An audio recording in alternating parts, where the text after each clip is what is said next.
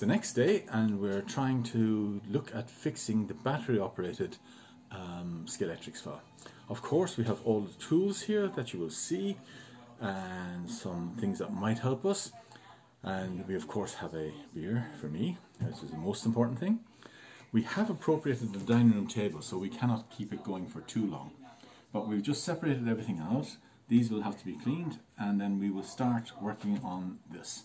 Okay, we're going to set the camera up to record what we're doing and we're going to go from there. Okay, we're off again. Right, the first thing we're going to try and do is take this one and we will open it up.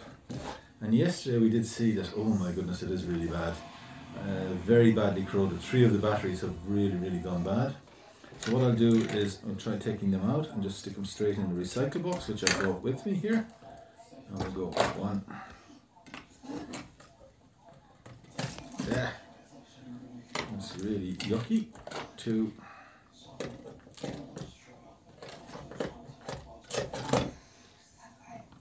3.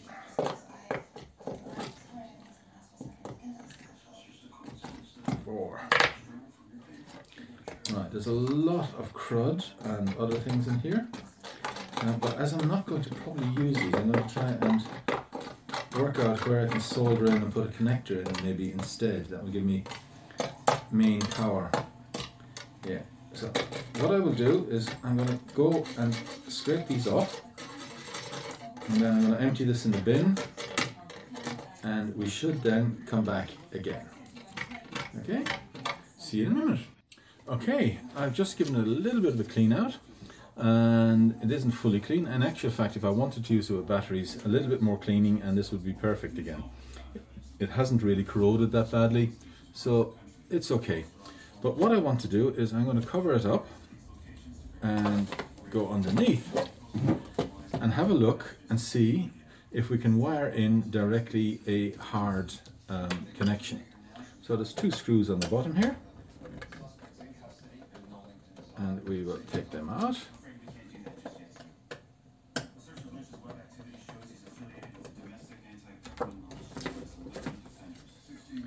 Right, this will be, should just probably pop out, I hope. No, it doesn't want to pop. Why not? Why don't you want to pop out? It's just a cover. That's all flexible there. There's nothing on the inside holding it. There, no. There's only electrical connection, so it should just pop out.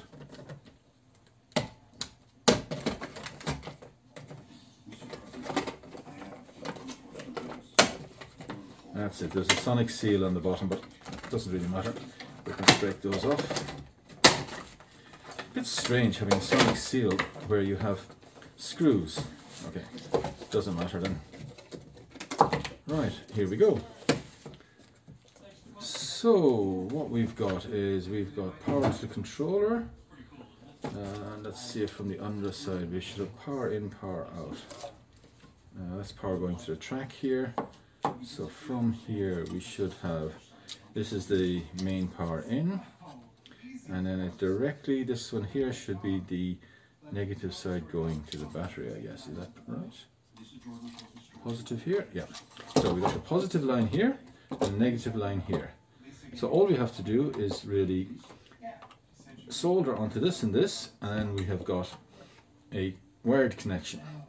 But to make a connector, we found a variable power supply. This is a UK one, so we'll have to use an adapter. But we need to get a connector that we can actually use. Now we found an old light that no longer works, an LED one.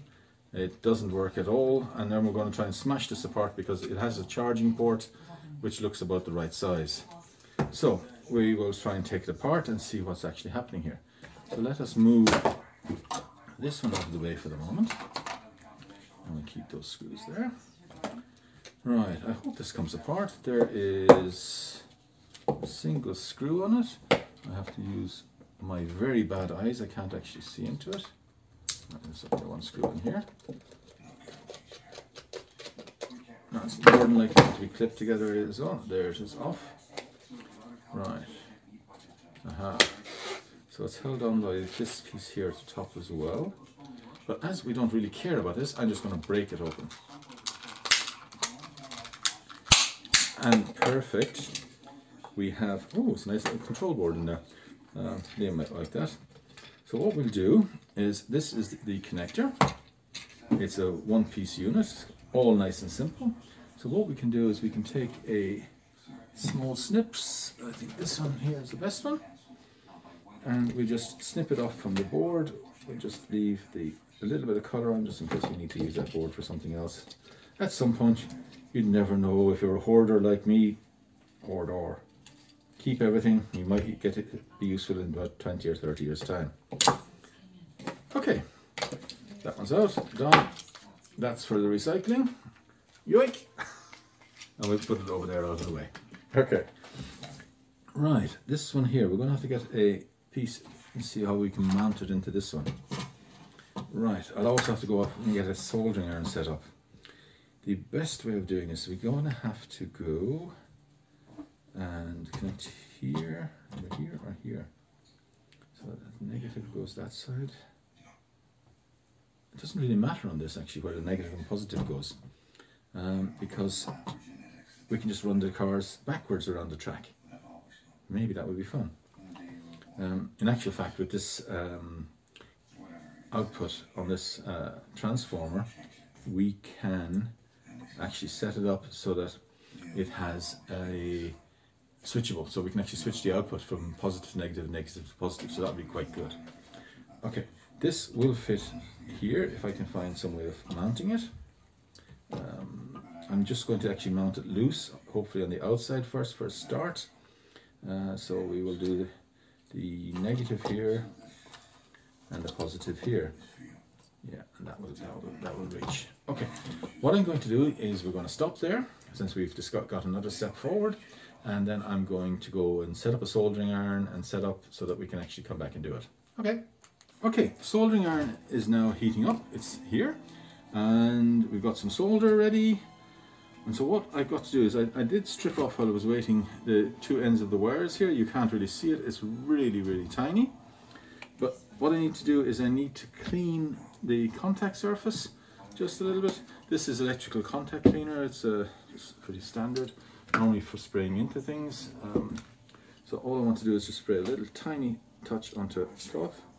And just where I'm going to solder on, just give it a clean up. This is probably what we will use also for cleaning some of the tracks. So it's quite good. It cleans away most of the crap.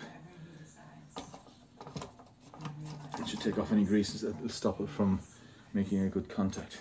So then, this is soldering iron, has no flashy light on to tell you. So how are you going to tell if it's hot enough? You put it close to your nose, and if it burns you, it actually is hot enough. See? Oh, that's burning. That's a good one. Okay. So let's start this off and just see if we can actually do the connections. First, try and put some solder onto the actual connection itself. If this is going to be hot enough.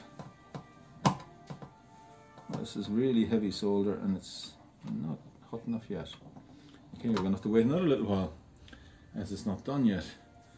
Is there anything I can do in the meantime? We've got this done. We have another thing to do as this is heating up, but it is to check the speed controllers. But this is definitely not hot enough, although it feels, it does feel hot enough.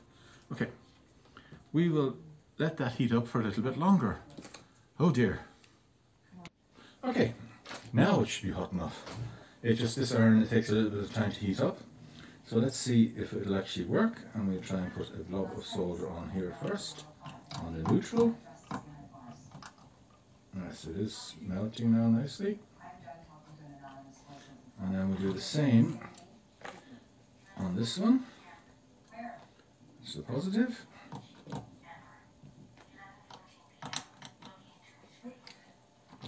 Alright, that's okay. Just clean that off. Now we'll need to keep that hot for the moment, and then put the wires in, just touching them in to get a little bit of a solder connection on them. Right, so here we go. Just try and heat that up.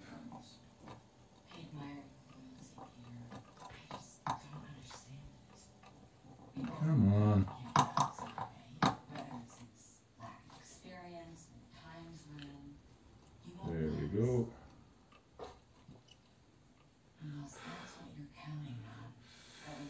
down, assuming you make it to VP, you will be the last man standing. It's a brilliant path to the White House. I just can't believe I didn't see it until now. You got an overactive imagination. I don't think so. Come on, Heath. But when I take him down, I'll make sure I don't leave you behind.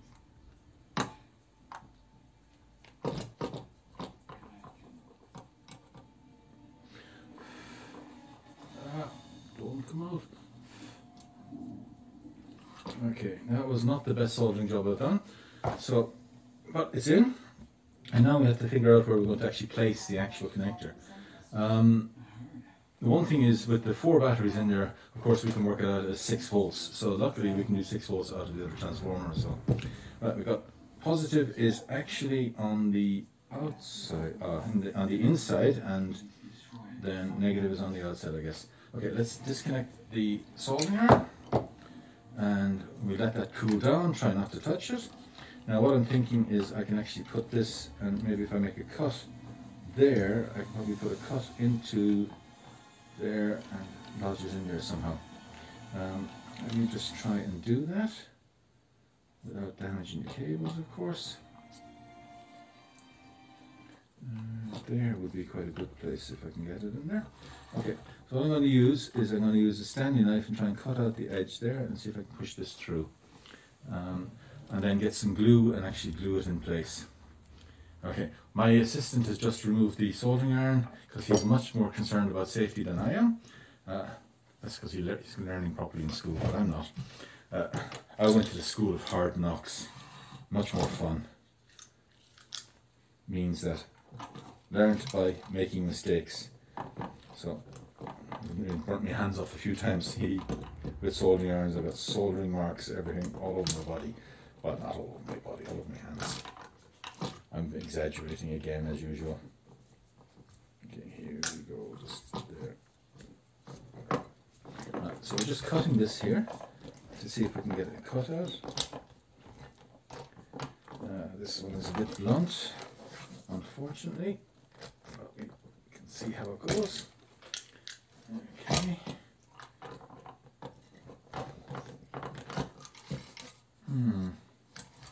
Nothing's coming out. I might have to get a sharper knife.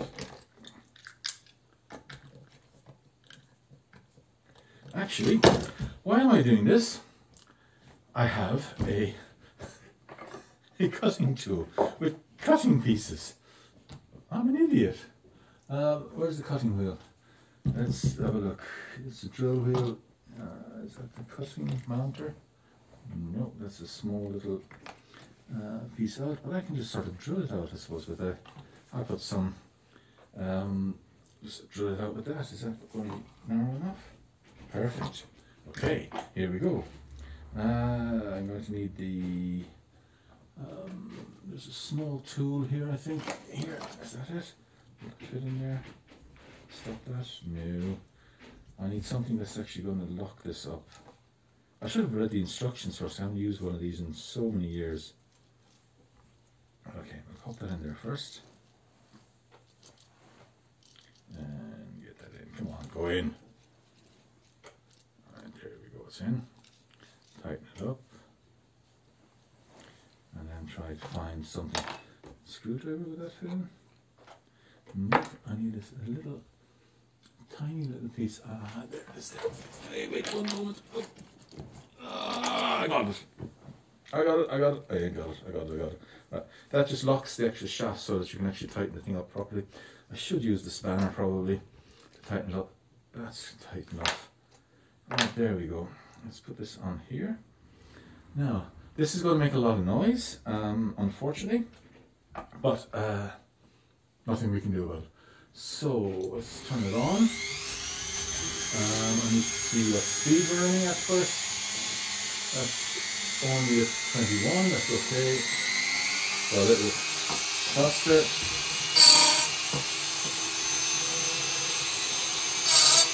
Whoa, that doesn't stay on. Let's turn it down a bit then.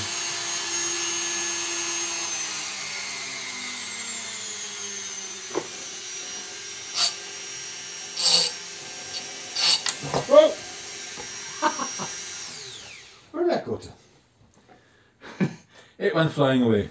Luckily I have hundreds of them, but that is actually not gripping on very well. That's a little bit disappointing. Let me get another one out.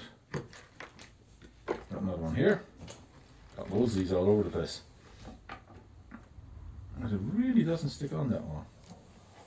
That's a bit better. Right, let's try this again.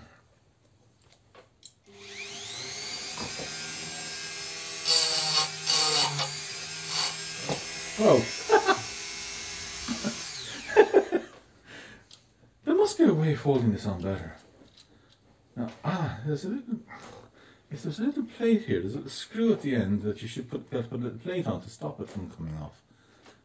Maybe if I just screw the screw in, does that tighten it up a bit? Now this is where I need glasses. Actually, I discovered something new. It's on there, and now it won't slip off because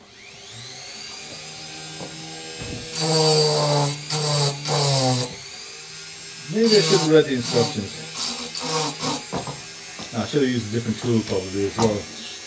But this one is, I should have used a cutting tool, but it's okay. Right, let's see if that's going to give me something I can just use for the moment. Pop that in here. Oh, there's a cobweb in here. Alright.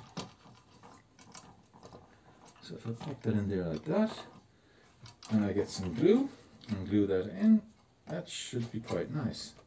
Yeah, that'll be perfect. Okay, I'm going to stop here for the moment, take a little break, and then go and get some glue.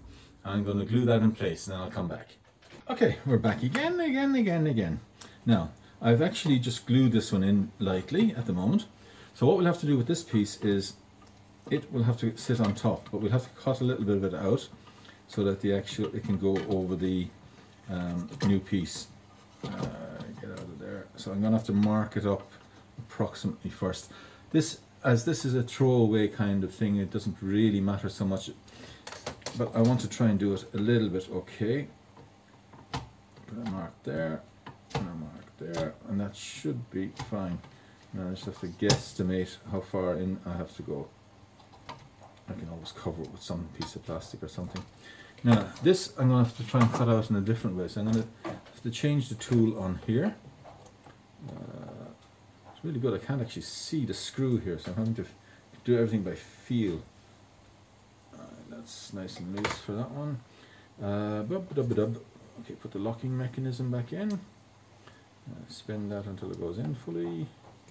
There we go. Then undo. And then what I'm going to use is I'm going to use a little cutting wheel to see if I can cut it and take out the actual pieces. Now, why is that not fitting in there correctly? It doesn't matter. Okay, let's find the right one. Here it is here. Now that doesn't look like a cutting wheel one, but actually it is, because the cutting wheel I have to put onto it. If you notice, we've got rid of the soldering iron for safety first, of course. Screwdriver here, what is that? That's a flathead. I need to get the cutting wheels. Here's the cutting wheels. Let's get one of them out. Then we take the screwdriver again. We should be able to undo that. And there's two tiny little carbon washers here.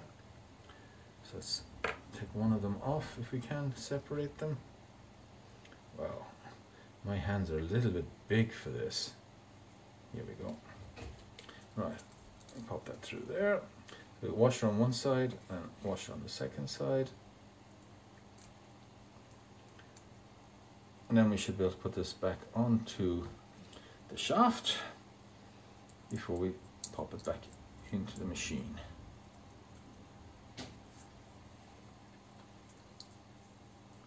Let's tighten it all up. Give it a good tighten here because we don't want this one flying off. Now normally if there's anybody young watching this, I should be wearing safety goggles, but I'm not. I do have safety goggles someplace.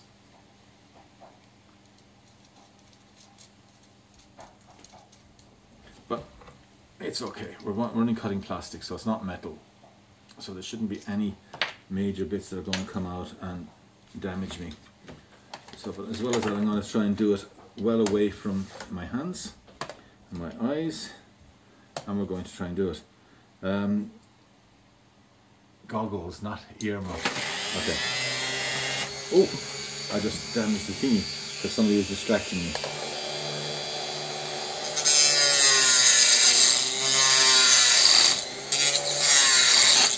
That's far enough in there.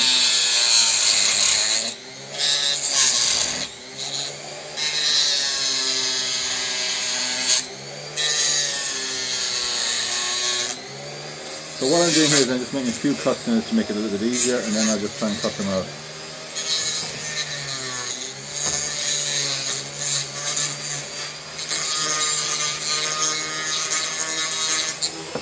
Right, that should be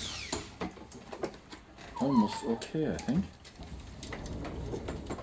Let's pop that over there. Well, it's got a little bit of a mess. We're going to have to tidy that up before Tracy sees it. Here it is over here. So then bring this back and just make sure that we can get that around it. It needs to go a little bit further in. Somebody has appeared with my goggles, probably on camera. Okay, let's go.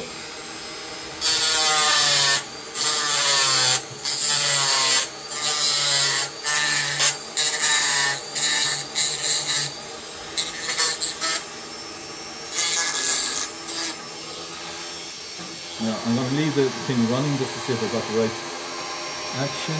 Almost perfect. That's far enough. Okay, that was a good cut. Well, it's time to celebrate with a little slurp.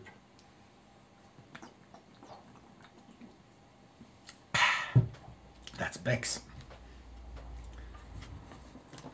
Right, let's see if we can click this back together. Looks like it's held in fairly well. That's gone in there fairly well.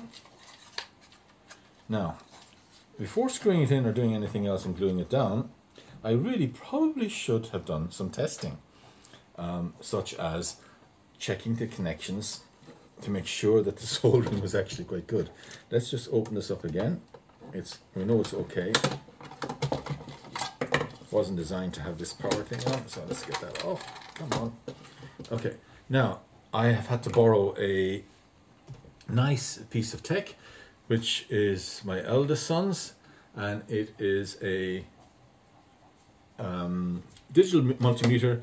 There's also an oscilloscope and everything else, but I only just need it to be for checking the connections. We need it for 2 jobs here and a few others later on. It's a really useful way of actually testing. Oh, there. Let's get this out first and put it here, and then I just need to get out the multimeter leads, and I will use it on that. This one should have a stand, I think. Does it have a stand? No, it doesn't have a stand. Oh, it does have a stand, yes. There's the stand. It's a really quite nice unit. Let's switch on the power. A lot different from the ones I was growing up, that you couldn't have a digital multimeter. I just had a readout, but actually when I first started working, all of the multimeters we had a nice little hand that actually went to where you were supposed to go, and you read it off the chart. Okay, so this one is on DC voltage. We don't want that. We need to go on to, my god, there's an amount of things on here. Let's see, where is his cables connections? That's the charging cable. There's the oscilloscope cables. We need to get the other cables out. I want to get just the standard cables. There's one. There's 2. Okay, here we go. Aha! We've got it. So, for voltage, we want to get ohms. So, it should be on the same side anyway. So, that's the common. Why doesn't that work? Because it's got a connect. It's got a, never seen that before. It's got a little thingy to protect it. Oh. That's quite cool on both of them. So let's connect this up. We're on VDC at the moment. We don't want VDC. We need to go to something else. Now here's the question. Ohm. I can see it on the screen. So I guess you just go, no. Yeah, ohms. There we go. So it's on overload at the moment. We don't know if you can see it there. And so basically whenever we get a circuit, it should go to show 0. Yeah, and there it is. It's fully connected. Right, so if we test now, I'm going to check first the center connection onto the power. And there we go, that's connected correctly. And then I have to try and get the outside connection and check it on the negative. Actually, if I do it from the outside, it'll be much easier. There we go. It's actually gone 0 as well. That is really kind of cool. So the connection's quite good. While I have this multimeter out, it may be a good idea to test the actual controllers. These controllers here, which are single controllers, we can actually check the resistance on those also to see if it is changing. These probes are not long enough. How to make them longer? Can I make them longer? Yeah, that's it. Comes out.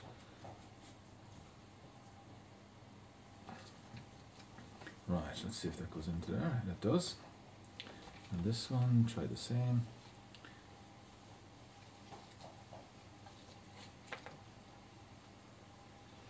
Right, let's see if we get some kind of a registration. It doesn't really matter which way around they go. That's got overload. So now I need 50 million pairs of hands. No, it's not making a connection, or else it's no good. That is definitely not making a connection in there. Let's see if he's got some different probes.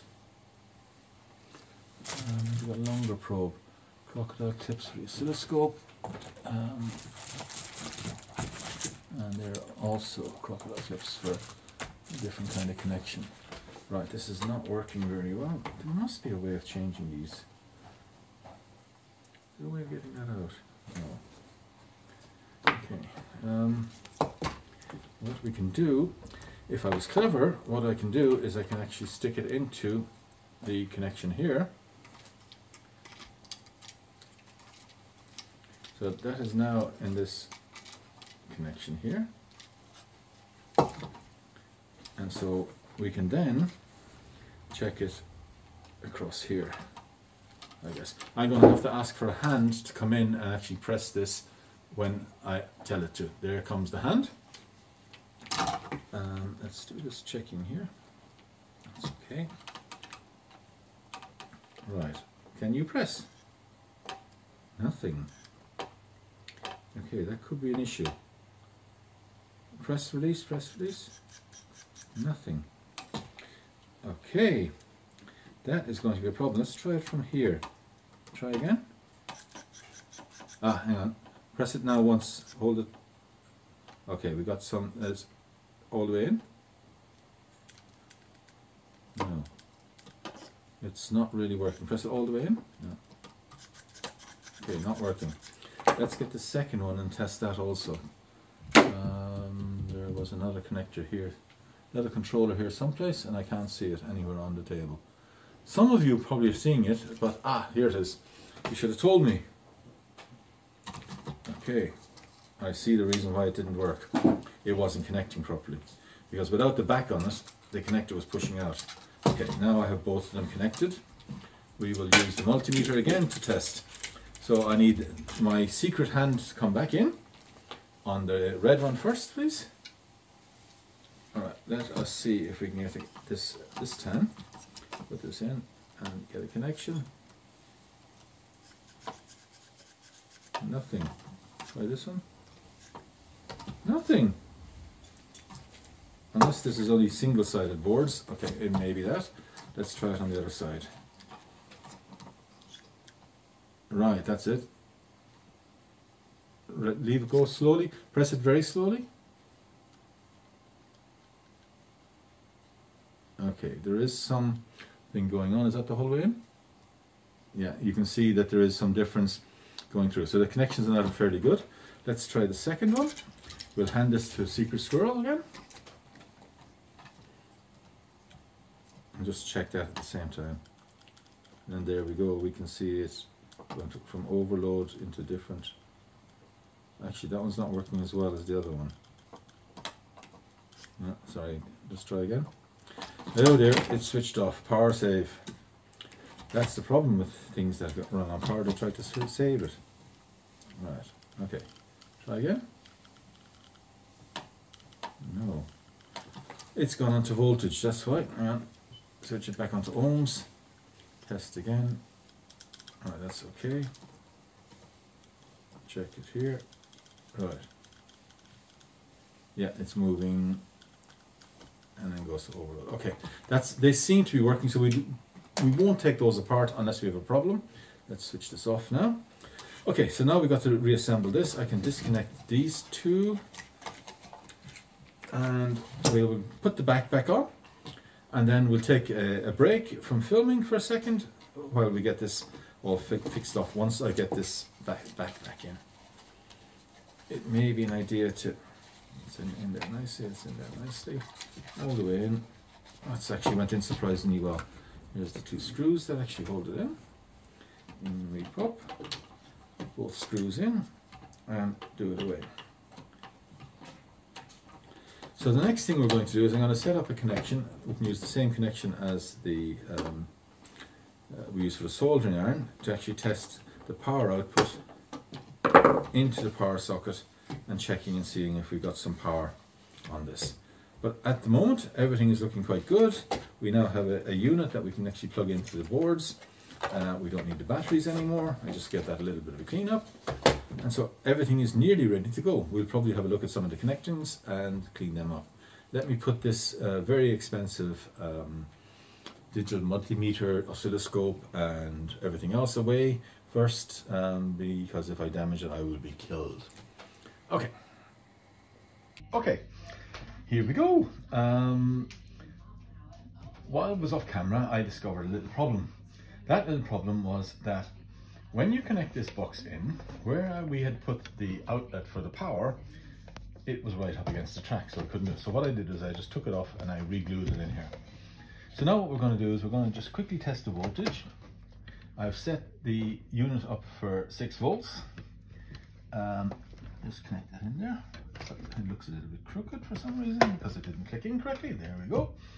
Right, where is switch on this one here? That one's there, connected, and we should be able to plug in the power then. Here, there we go. So the power's in. With a bit of luck, what we should see, we're on DC voltage already, so that's good.